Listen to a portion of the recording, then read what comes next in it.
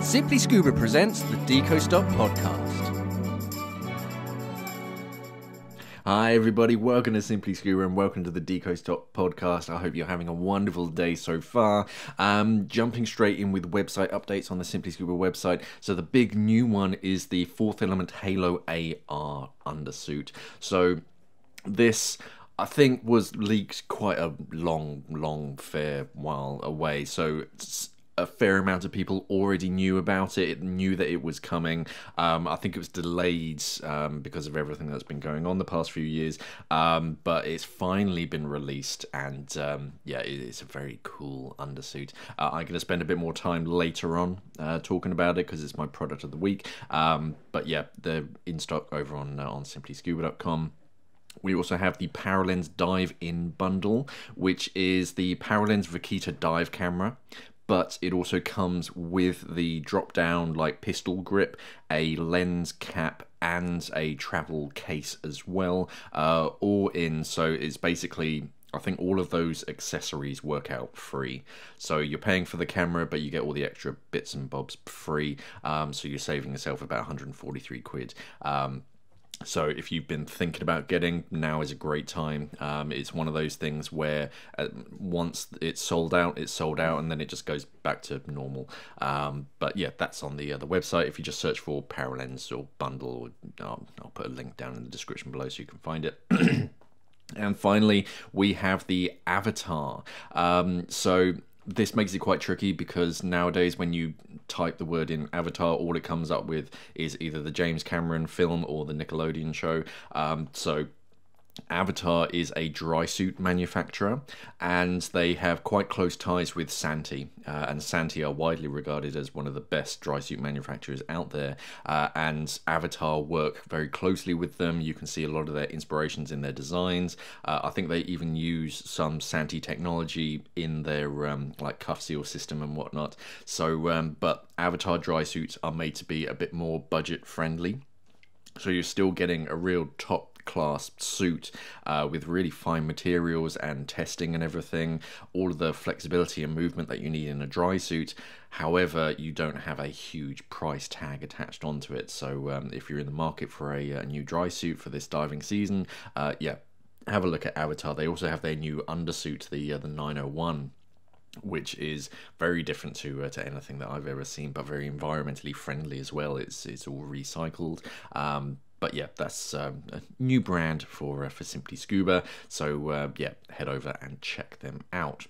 Moving on to social channel updates on YouTube. On Friday on the AskMark show, I was answering questions about skinny neck seals. Someone had just bought themselves a new dry suit, but they're quite slender. They have a very narrow, skinny neck. So they were, every time they basically sort of shoulders upright and they go upright, all the air rushes up to their neck and then it just escapes through the neck seal, and a little bit of water gets in. They were wondering about ways to combat that. That was either getting a smaller neck seal, because neck seals do come in different sizes.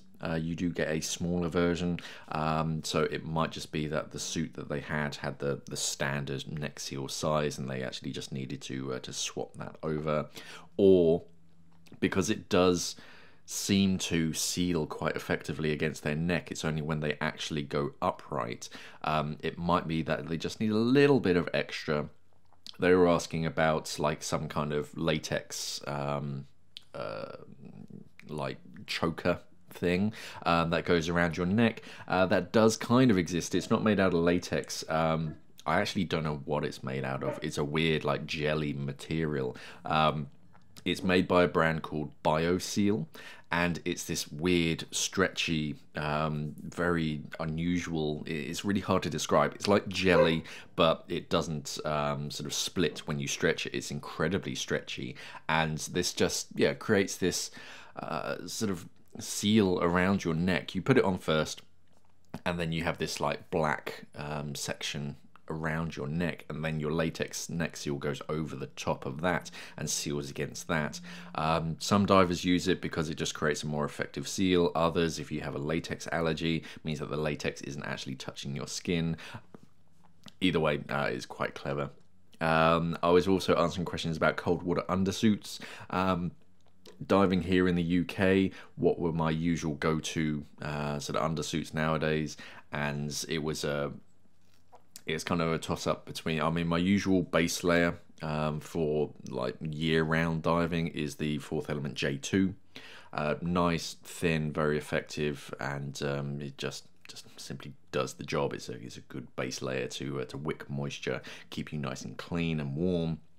But as far as the undersuit goes, of course, now we have the new Halo AR. Again, I'll talk about it a little bit later. But personally, I dive the Santi BZ400X dry suit undersuit. That's my usual go-to underneath my membrane dry suit. It's a good all-rounder. It's got plenty of flexibility. It comes in, Struth, I think 27 different sizes. There's one that's LLL.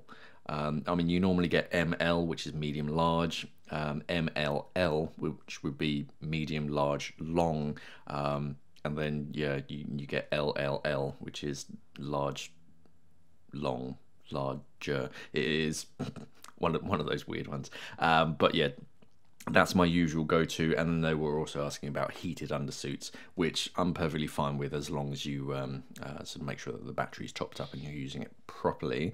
Someone's asking about specialty prerequisites, whether you could go from just PADI open water onto specialities, which is a mostly yes. There are some specialities where you do have to do your advanced open water, but in most cases it's actually beneficial to do your advanced open water, because 3 of those 5 dives that you're doing in your advanced is the first dive in those respective specialities. It's kind of, once you get your head around that concept, it's quite easy, but it's quite hard to describe it, and hopefully I described it satisfactorily.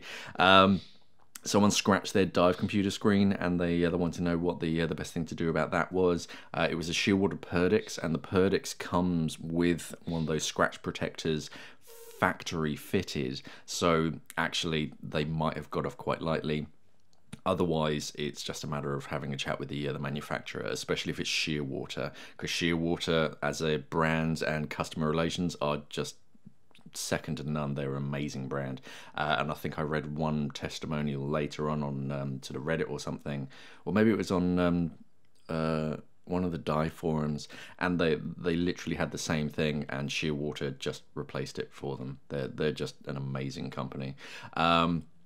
Someone was asking about high capacity cylinders, whether they needed to change their regulators. They were new to diving. They're quite a heavy breather, and they wanted to change from, I presume, the standard like Ali 80 to a 130 cubic foot cylinder, which is like going from a 12 litre to a 15, I think is the British analogy, and wanted to know if they needed to change their regulators in any way, which no. If you're changing volume, it's not an issue. The only issue comes is if you're changing working pressure. If you're going from a standard working pressure of like 232 bar to a high pressure cylinder like 300, which would be a 3400 psi to a 4400 psi cylinder, and you're diving an A-clamp regulator, then you're going to find that tricky, because the higher pressure ones, they have to use a DIN fitting, that screw fitting, just for those higher pressures. And someone basically asked which dive watch I was wearing, which is usually a toss-up between 2 watches. I either have my Simply Scuba 500 meter watch or my Shearwater Teric. Those are my usual day-to-day watches that I wear most of the time. On Google Answered, I was answering questions about dry suits. It starts off on dry suits, and God bless the internet. It was like, oh, what happens if you fart in a dry suit, and can you pee in a dry suit? The internet is a wonderful place at times, but yeah, some of the questions I answered them in all honesty, and I think I ended up getting onto like the freediving. That was it. So someone was asking why, or one of the people who also asked questions was, why do I need to pee during a dive, which is quite a common question. I used to get it quite a lot. I used to teach in a swimming pool that was about 30 something degrees Celsius. We used to keep it quite warm because you'd spend a lot of time, and that was our in-house swimming pool, and people during like long courses, they'd say, "Oh God, I need to get out and go to the loo again." So yeah, off you go. And they say, "Why do I need to sort of pee so often?" And it's basically because of something called immersion diuresis. You have as soon as you immerse yourself in water, especially cold water, the skin temperature, the skin receptors and whatnot, they pick up on that, and your body basically draws in all of your blood flow away from your extremities into your core. And your kidneys are told how much urine to produce based on a particular hormone called ADH. And normally when you have normal blood flow, that ADH level is at a certain level, which is all very fine. But then when a vast majority of blood flow is pulled away from the extremities and into the core, the concentration of that ADH increases. So your kidneys go, "Oh, okay, we have too much bodily fluids. I need to get rid of some." So it ups the urine production. So you need to pee. So it is basically that. Dive brief on Sunday is the new in. Lots of new in bits and bobs from Aqualung, Fourth Element, some Cressy, Hollis, the new BCD, basically everything that's arrived in May. So that's quite an interesting one to go check out. And next Tuesday I've got top tips for instructors or divers who want to get into teaching. Just a few helpful tips and tricks that I picked up over the years on how to be a more effective instructor. Just some little things that should hopefully help if you're thinking about becoming an instructor or if you're new to teaching. Just some things that I'd been taught, I'd learned over the years, just to sort of make your teaching a bit more effective. Moving on to news stories. The first one comes from Bedford scuba divers who managed to find a lady's lost wedding ring, but not just any wedding ring. This was actually her grandmother's wedding ring, so it's about 100 years old, and it fell into the River Great Ouse last Saturday, and she was devastated. But got in contact with the Bedford scuba divers, and the following day they responded to her plea. They managed to sort of get into the water, and they spent some time, but they did find it. So she's very happy. Some nice pictures from that event. Fairly shallow water from what we can see, especially around the bank. It's only about knee deep, but still it does require a bit of time and patience to find a lost wedding ring. So that's a nice news story. That one came from goodnewsnetwork.org, which is quite a nice news website to come across. Moving down to Mallorca, some Spanish divers managed to free a 12-meter-long humpback whale who was entangled in an illegal drift net off the Balearic Islands.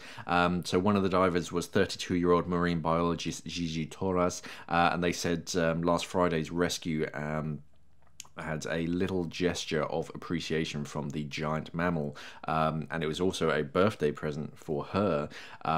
So this was a 12-meter long humpback whale that had got tangled up in fishing netting, and these divers went out to go help, and the whale basically just started to relax as soon as the divers were on scene. Apparently knew while they were there to help it out, and they managed to remove all of the netting and free it up. So they say that the whale had been spotted and appeared to be in a weakened state by a ship that was passing by about 5 kilometers off the eastern coast of Mallorca, and that they then managed to get in contact with Palma de Mallorca's Aquarium Marine Rescue Centre, and those guys and girls sort of immediately kitted up and headed out to go and try and find it. There is video of it, which is pretty cool to see. And yeah, you just see how this ghost gear really just wraps up and entangles things, and there was no chance of the whale freeing itself. But yeah, amazing to see these scuba divers and snorkelers helping out and freeing this humpback whale.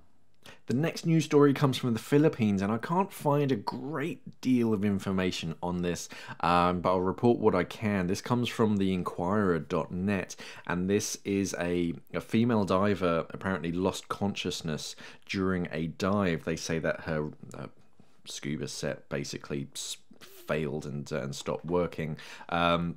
She's around 15 to 18 meters underwater, but the diver was recovered and brought back to the surface by the Philippine Coast Guard. She was given CPR. She was able to gain consciousness again after CPR, and then it says, however, she experienced difficulty breathing, dizziness, and a headache, and she was taken to the port of Puerto Princesa City, to the nearest hospital for medical assistance, and that's where the news story ends. So hopefully all ended well. I couldn't find any other information from this, just the no names or anything. The most you can see is on MY Narayana, but hopefully this had a positive outcome, and she ended up fine. But yeah, well done to the Philippine Coast Guard for recovering her. And the final news story comes from Cornwall.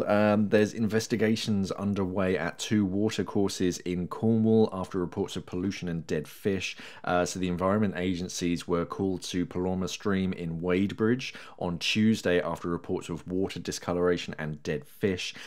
Teams have also been out to the River Ottery in Jacobstow near Launceston to assess local fish population after a pollution incident there. So if you're diving off the northern coast of Cornwall this weekend, or even later, just double check and do make sure that you are being very, very careful. Check local news reports and start asking around.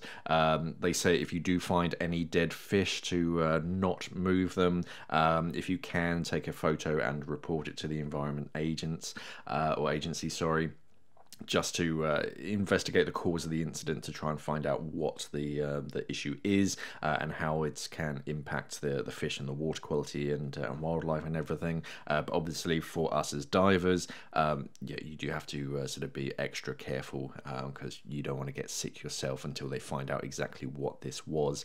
So if you are on that sort of north, almost western coast of Cornwall, just do be a little bit careful, and if you do see something strange, do your best to report it to the Environment Agency. Next, we move on to my product of the week, which is, of course, the Fourth Element Halo AR dry suit undersuit. So this is a new dry suit undersuit for them. This is now their sort of flagship dry suit undersuit to keep you nice and warm. I managed to get my hands on one a week or two ago. And the first thing that struck me with this undersuit is just how thin it is, especially when you compare it to like my BZ400, which isn't a particularly lofty undersuit, but this is like a few millimeters thick. But because they're using special fabrics and materials, this argon aerogel, it's an incredibly warm undersuit with minimal bulk. So plenty of flexibility, you got lots of movement around in it, but you don't have all of that additional buoyancy that you tend to get with thicker undersuits. So you can go diving longer or diving in colder waters, and you don't have to carry as much lead to help you get down. So they say incorporating highly advanced thermal technology and one of the most insulating materials ever developed, the Halo AR's performance exceeds expectations of any diving undersuit. The technology, this argon aerogel in this compression-resistant matrix, was originally created for space exploration and cryogenics. They're space age technology, trying to work out this material that's very thin but very warm and insulating at the same time, and of course that's perfect for scuba diving. So it manages to create this low bulk but extremely warm dry suit undersuit. Another thing that's quite different is that the entry zipper runs around your chest instead of straight down the center, so you have this unbroken sort of central chest section to give you all of that insulation. Two-way zipper as well. You do have access for a P valve on the left or the right. They're uncut, but they're ready if you use a P valve. And yeah, just lots of little things about it is just nice and comfortable. Like the thumb loops are proper fleece thick loops to really sort of go around your cuff and around your thumb, compared to some others, which is just a small section of bungee, which if you use that to underneath a dry glove system, they can start to dig in that I don't know what you call it, but the crook of your thumb. I find my one tends to dig in a little bit after a while, so I don't do that anymore. But this one, just very soft fleece line, so very, very comfortable. Comes in its own dry bag, one of the light dry bags. It's got a slightly different design. You'll see it in the video if you head over to our YouTube, or if you're listening to this on YouTube, watch it next. So yeah, you get a repurposable, lightweight, decent sized dry bag that you can reuse for whatever you want. But yeah, all in, it's a very nice dry suit undersuit. And yeah, back to my first point is just how thin it is, despite the warmth that you get from it. So yeah, if you're in the market, if you're getting into dry suit undersuits, you want to be diving in colder waters or something, and you just want one dry suit that will do everything, then yeah, Halo AR definitely worth sort of checking it out. Now, I originally thought that this was replacing Halo 3D because it has the same naming, so I figured this was just a replacement for the 3D. I don't actually know if 3D is dropping out of their range, as much as it's still on their website. I don't know if they're going to continue to manufacture the 3D. The 3D basically has mesh panels which are uncompressible, so over the chest and on your upper thigh, it has these sections that basically prevent compression. So when you're laying flat whilst you're diving, it maintains that constant layer of insulation all over your front, so you're not losing any insulation over your chest. So I originally thought that it was the AR was going to replace the 3D, but it doesn't look like that's the case. As much as they are out of stock of some sizes, they do have a majority of sizes in stock at the moment for the Halo 3D, so it might be that one's continuing, but it seems that the AR is the new flagship model for the Fourth Element dry undersuit range. And my question of the week comes from Reddit.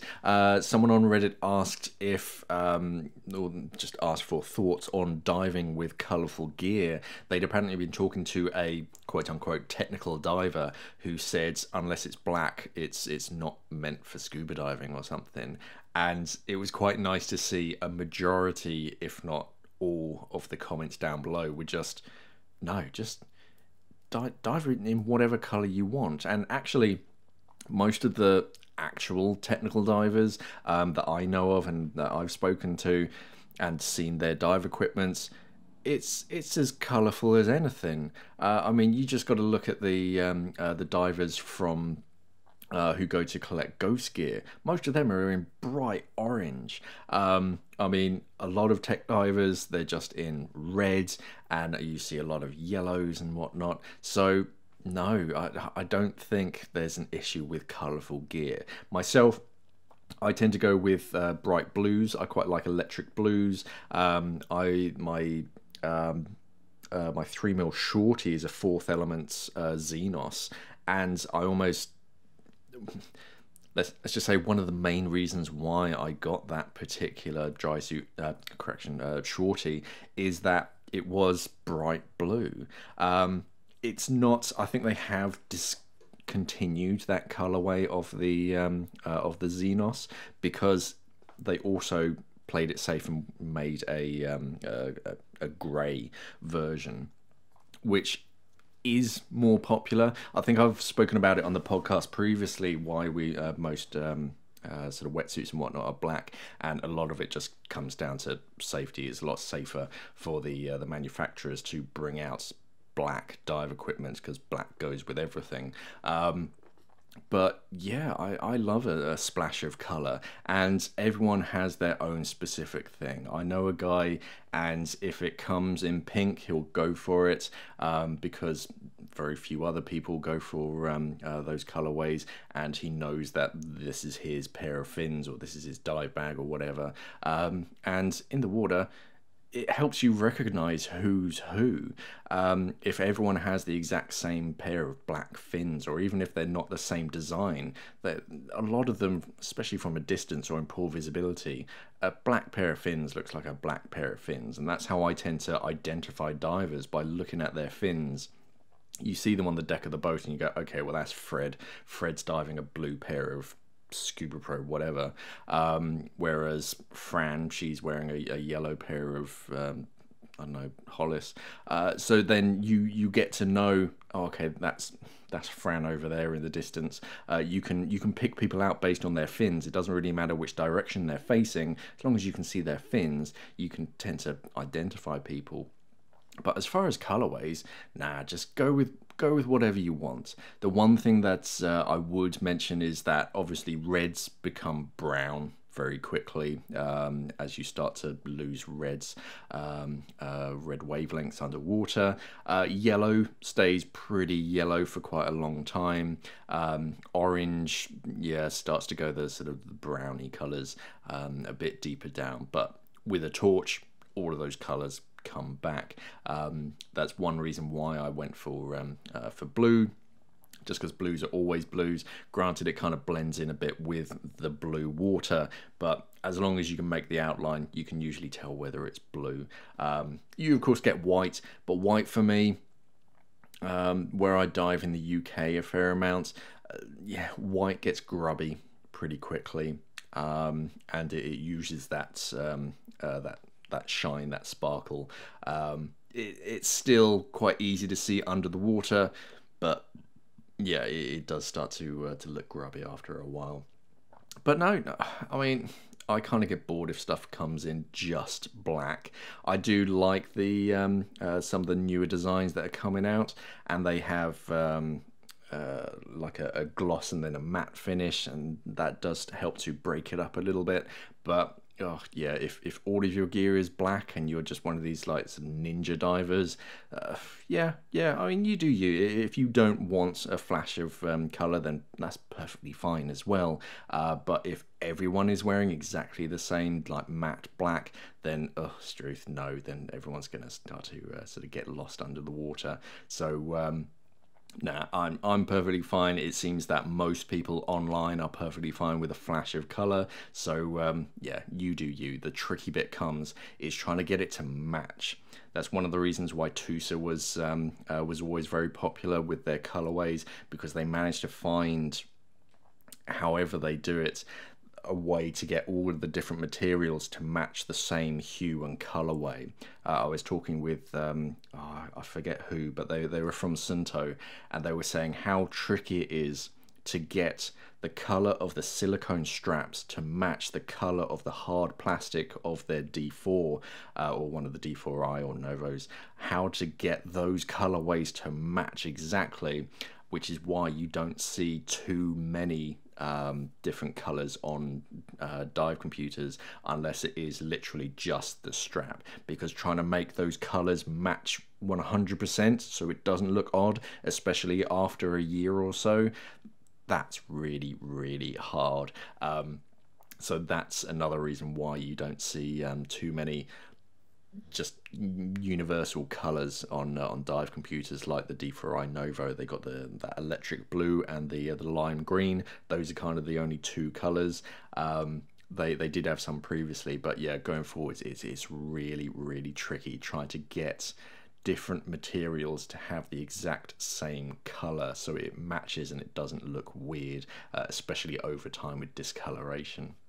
But yeah, diving with colourful gear, I'm perfectly fine with it. I dive with a lot of bright blue kit, so yeah. But if you're into colours, let us know down in the comments below what your accent colour is, and what you would like to see under the water, because the Another one of the popular ones is that Aqualung Aquaflex, the women's version with that kind of purple star constellation. That was great. That was very different compared to anything else. And I'm seeing a lot of natural patterns from some of the smaller manufacturers. You see a lot of the whale shark dots on suits. I've seen quite a few with like tiger shark stripes and stuff. So yeah, I think moving forwards we're hopefully going to start seeing a bit more flair, as it were, and there's definitely a market for it. I think people are starting to get a little bit bored of just black wetsuits. And that's it for this week for the podcast. Thank you for listening, everybody. I can't promise that I'll make a podcast for next weekend because it's the Queen's birthday or something. We get an extra 2 days off next week, so I probably won't have enough time to do a podcast. If I do, then obviously I'm wrong now, but I've got a lot of other things that I need to get doing, and I've got a 5-day week. I've got to try and compress that into a 3-day week. I don't know if I'm going to have the time, so I make no promises. But anyway, thank you for listening, everybody. Remember to follow, like, subscribe, rate us, comments, wherever you are on whatever platform it is, whatever it's called, thumbs up or 5 stars or whatever it is, because that really does help us grow, especially over on YouTube and Instagram. If you could, we're trying to get to 10k on Instagram and 100k over on YouTube, because that starts to unlock a lot of additional features that we can do, so we can start to do a bit more interactive stuff. But also, if you're shopping for new equipment, head over to simplyscuba.com for everything that I've mentioned in the podcast today. I'm going to pop a link down in the description below so you can go straight to it. If not, if you just go over to simplyscuba.com, we've got a search bar at the top, so it's pretty easy for you to find stuff. If you've got any questions, comments, queries, or corrections to anything that you've heard today, or anything that you haven't heard today, let me know down in the YouTube comments, and if you use the hashtag AskMark in your comment, makes it a lot easier for me to find it, and I will get to it on the Friday Ask Mark show. Thank you very much for listening, everybody, and of course, safe diving.